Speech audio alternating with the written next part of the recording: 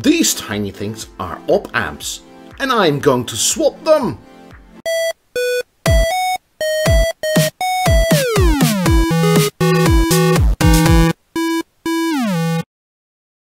Well, hello there everyone, and welcome to a new video over here on Anton's hardware channel. Now today, as you can see, I'm in my little new studio. I mean, it's not really a studio, it's just a bookshelf with all the boxes put in there. Some of you may recognize them from other videos. I mean, these are all the boxes that I've collected through the, well, years. There's one exception, and that's the box that I'm going to do my next video about. And that's this one, the Orion from Tertec. But that's beside the point. What I'm going to do in this video, well, it's a video about operational amplifiers. And, well, hold on, don't switch away yet. I'm not going to make it all technical or go full nerd mode on you. I'm just going to tell you what op amps are, what they're going to do, how you can swap them, well, what people think they are doing, and, well, I'm going to tell you my experience with Rightmark or the audio analyzer and with a listening session as always. So, let's get started.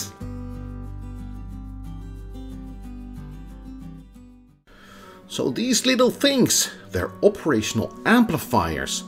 And as the name implies, it's an amplifier. That's how simple this is going to be. I mean, what it does, it senses the incoming signal and it will amplify this signal to the output. And that's about it, what it does. A lot of cheaper sound cards do not have op amps, or, well, have really rudimentary op amps. The more expensive ones have op amps, but they are soldered to the board, the soundboard. And, well, the more expensive models, well, they have swappable op amps, because the op amp will give the flavor to the sound which you like. And I'm going to, well, make a bit of a comparison with a pack of salted crisps, because, well, everybody likes, I mean, in my experience, everybody likes salted crisps. Some are more crispier to your liking, some are maybe too salty for your liking, but there's always a pack of crisps that you really enjoy. I mean, there are a couple of brands that I really love and some that I really dislike. And that's the same thing as with op amps.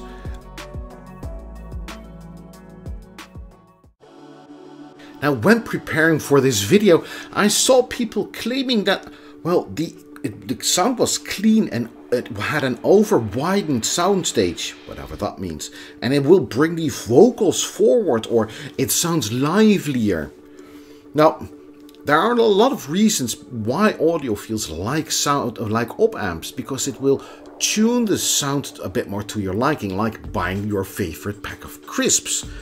But I wanted to find out if this really is the case. I mean, do I see any changes in Rightmark audio analyzer? I mean, people are saying that it's livelier, and well, you would say that, well, the stereo crosstalk would have lessened or decreased. Maybe some people say, well, the bass is livelier, and I wanted to find out maybe the basses have increased.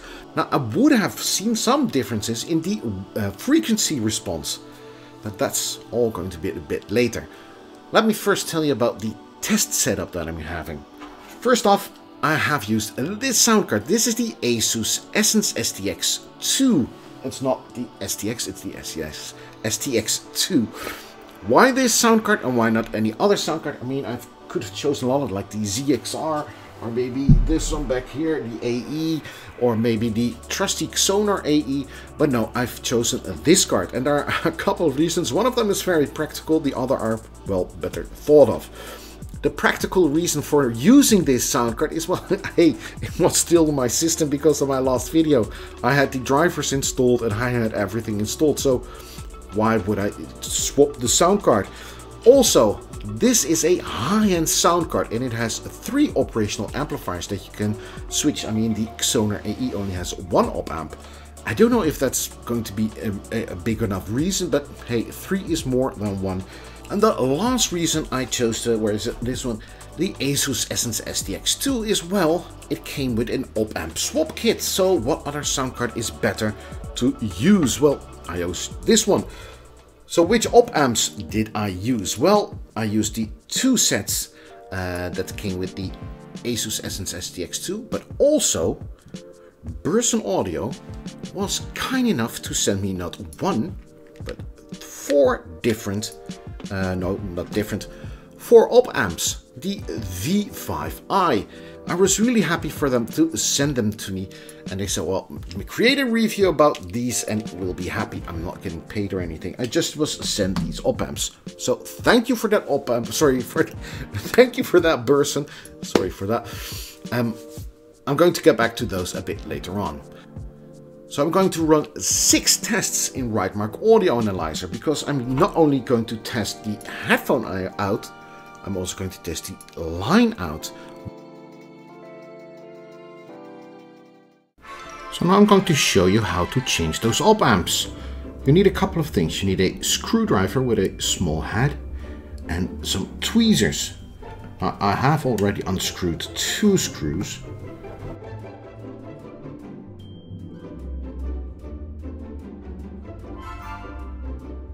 And now you can take off the EMI shield very easily. And there you go. These are the op amps. I have 3 on this one. And we're going to take off one now. Well, it is rather difficult. That isn't difficult, it's just a bit fiddly. And under here you can just slide this one under there. And you can just wiggle carefully. Take it off. Now if you want to replace an op amp, there's just something you have to take into consideration. Here you can see a little notch. That's also something that is present on the, I have to tilt this one, present on the sound card. You see here.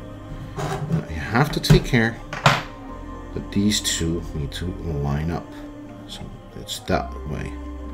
And then you just put it in there, press, toe. Done.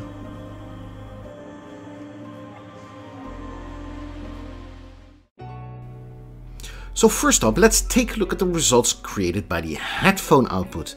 Now, as you can see, there's absolutely no difference whatsoever. Okay, there are some differences, but they are well within the margin of error.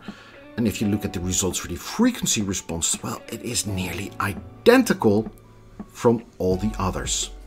The only differences that I could find, you could find in the noise level and dynamic range, which I'll get back to a bit later on.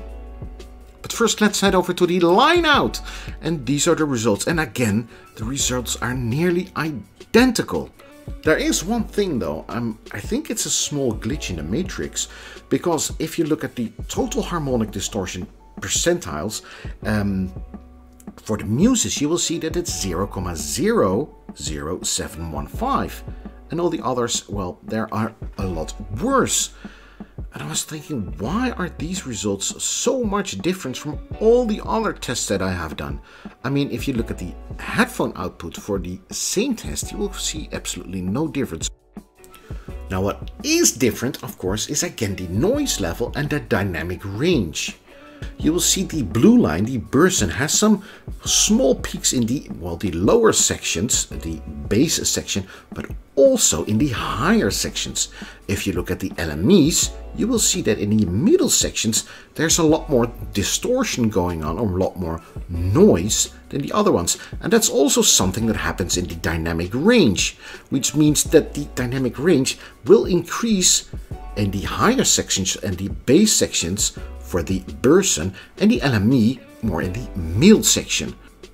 Now, something that is also very interesting to look at is the stereo crosstalk. I mean, people are talking about widening their soundstage, but what does that mean? In my opinion, that means that, well, the left and the right channel aren't mixed together, and you could hear the instrument coming from the left or from the right and not somewhere muddled in the middle.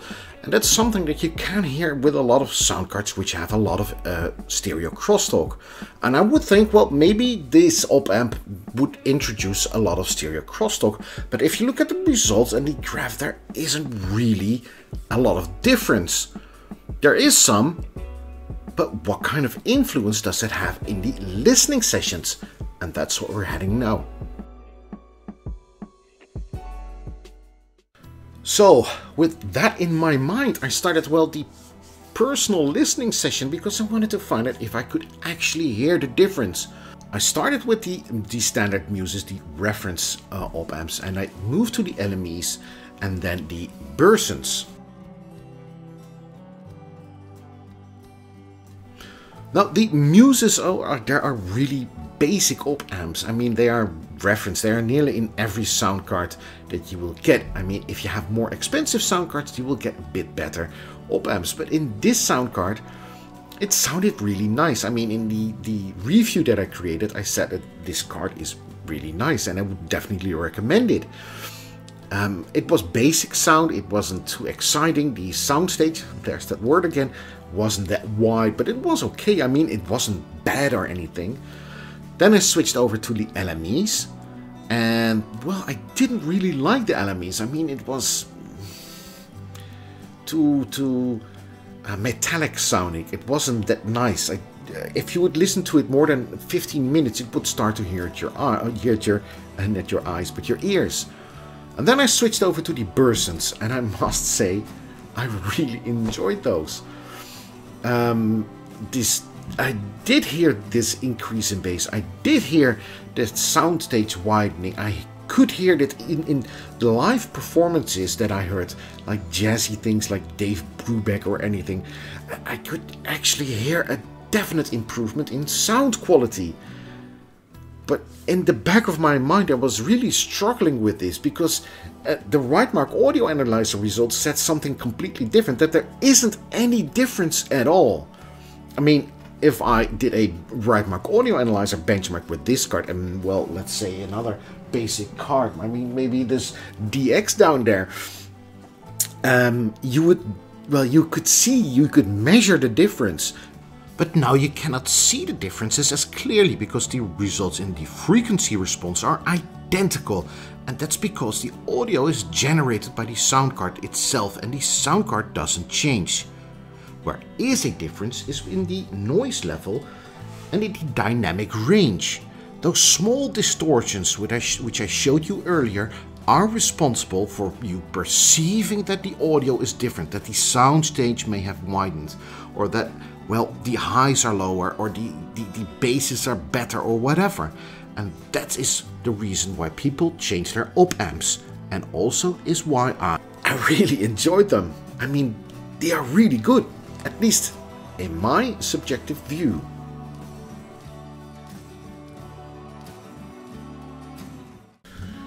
So is it worth changing those op amps of your sound card? Well, this is a question that a lot of people ask me the last couple of years. And I've never, well, got the chance to answer this question up until now. And there are two answers. I'm really sorry, there are two answers to that question. First up, if you want to improve your sound quality, in my humble experience, I really did enjoy those Burson op amps. I mean, it was a definite improvement. I could listen to them all day if I wanted to. As for the LMEs, well, it wasn't such a pleasant listening experience. The Muses, well, they were okay. There's nothing wrong with them. But if you look at the objective results, I mean the results of Rightmark Audio Analyzer, those results show that there isn't really an improvement. So the improvement is really subjective. It's all inside your head. The way you perceive the audio coming from the sound card or the op amps. It's like those packet of crisps. Some you like, some you don't, but they're all a packet of crisps. I mean, there's not really a difference. It's potato, salt, and a fryer. That's it. So, with this conclusion, I hope you can at least do something with it. With this conclusion, I would really like to thank you all for viewing this video. I hope to see you in the next one, which is about that one. Hope to see you in the next one. See you then. Bye-bye.